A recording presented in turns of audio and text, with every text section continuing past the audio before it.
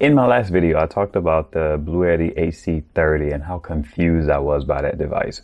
But I have to get to a place where if I force myself to choose, which would I get? The GoLabs R300 or the Bluetti AC30? Surprise, I got both.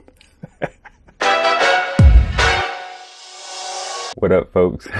This is I from Ask God Solar, where I like to keep solar simple, and yeah, I got both of them. I was talking to my wife about it. I was like, man, you know what? I bought the GoLabs, but I'm having a bit of buyer's remorse. And in my last video, I talked about how maybe I lost my way solarly.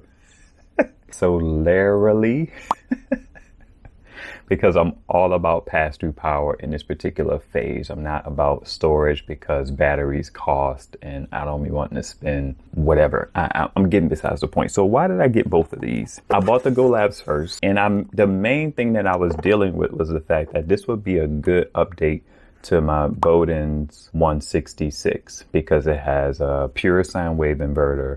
It can do bi-directional USB-C charging, and it's charging up to 60 watts. My Bowden's charges at 45 watts. I paid $120 for this device. This device cost me $199. I was like, you know what? That's a good upgrade. So then I started to think like, man, but you're all about pass-through power, and this dip, it has its drawbacks. Watch the last video if you're curious about those drawbacks. But it charges at 150 watts. I could literally put 200 watts of panels on this and just, thug out for my day. My computer uses 20 watts, my monitor uses 13. My internet uses about 20, my TV uses 50.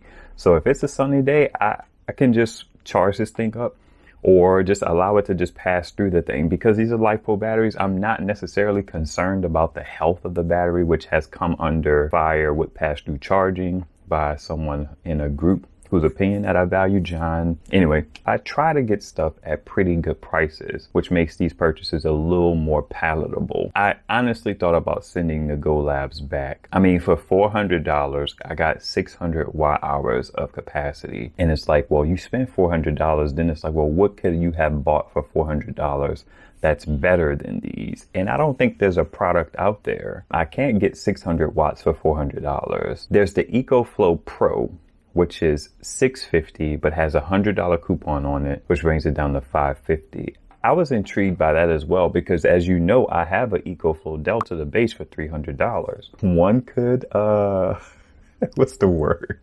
One could posit that I probably should have just spent the $550 on that one, but it's $550 for like 760 watts of power. My thing is, I have a 2-story home and I have stuff that runs all of those. So I wouldn't want to have one big device and run extension cords. I have small children, so that's not really a good look.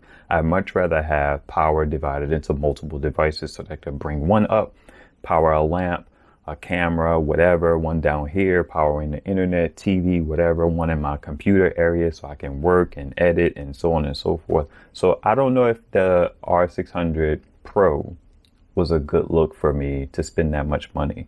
And the per watt hour price is not great on that one compared to what I spent for these. I mean, for $600, I would essentially have almost a kilowatt of battery if you go 369. But it's like if I spend $600, $550 on the Pro, I would only have 700 watt hours of battery capacity, and I'm just not about that. My second dilemma, Bluetti has this device called the EB70 that is slated to cost $500. Details on it are really sketchy. I heard about it from this guy in this group that I'm in. His name is Steve. It has 700 some odd watts of power. It costs $500, which kind of gets me in my ballpark of what I would actually want to spend. Okay, so it has two 100 watt USB-C ports, which is great. And it's LifePo as well. There's some stuff that I may be missing. It takes in 200 watts of power, so it's extremely comparable to the entire R600 or the River series. And it charges via 200 watts from the wall. I don't know what that charger looks like. I'm still intrigued by that. I actually thought about returning these two. I'm like actively thinking about returning these two to get my $400 back and just waiting to get that one. And I don't know if I will do that. If I return these and I spend $500, I would have like 3/4 of a kilowatt of power.